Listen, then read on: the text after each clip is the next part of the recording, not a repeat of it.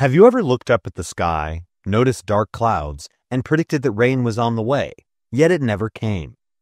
Now, what if there was a way to make those clouds release rain? This is where cloud seeding comes in. Cloud seeding is a scientific method of weather modification designed to enhance rainfall and snowfall while also reducing hail damage. Essentially, it focuses on inducing short-term changes in precipitation. The process involves introducing tiny particles into specific types of clouds, which can ultimately lead to rain or snow. To understand how cloud seeding works, we first need to grasp how rain occurs. Here's a simplified breakdown of the process. Water from lakes, rivers, and oceans evaporates due to the sun, turning into water vapor. This vapor rises into the sky and cools down after reaching a certain altitude, forming tiny water droplets. Although these droplets are not individually visible, when millions of them collect, they take the form of clouds.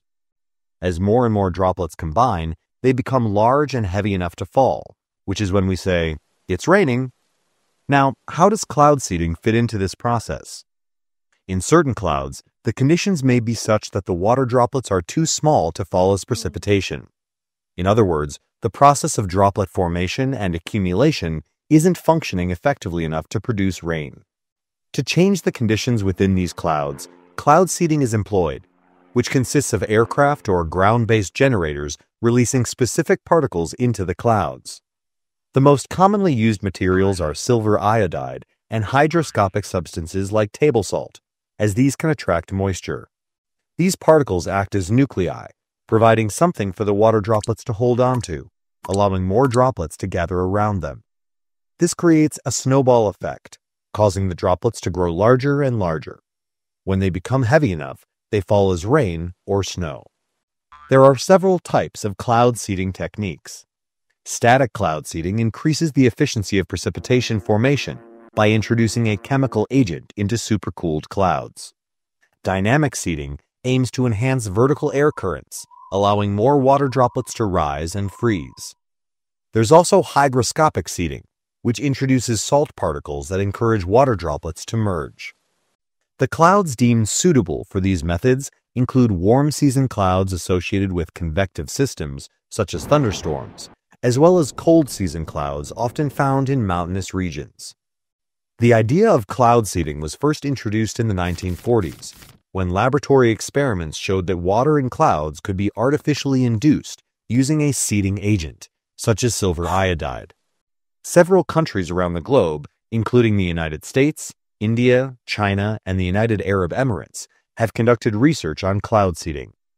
As of 2024, multiple states in the U.S., including California, Colorado, Idaho, New Mexico, and Texas, have active cloud seeding programs. Cloud seeding offers some advantages, such as increasing water supply for agriculture, minimizing the impacts of drought, reducing fog, lowering air pollution, and even decreasing the size of hailstones in areas prone to severe weather. However, like any technology that deals with natural forces, it also faces challenges and controversies. The effectiveness of cloud seeding can vary significantly depending on the atmospheric conditions of a region, meaning that it doesn't always lead to the desired results. Critics therefore question whether cloud seeding is truly effective, or if the rain is simply a natural occurrence that would have happened anyway. Additionally, there are concerns about the potential negative impacts of cloud seeding on weather patterns and the possible disruption of local ecosystems. While it remains uncertain whether cloud seeding will gain universal acceptance as a method for artificially altering the weather, it does demonstrate how a harmonious combination of natural phenomena and scientific techniques can produce results that seem marvelously close to magic.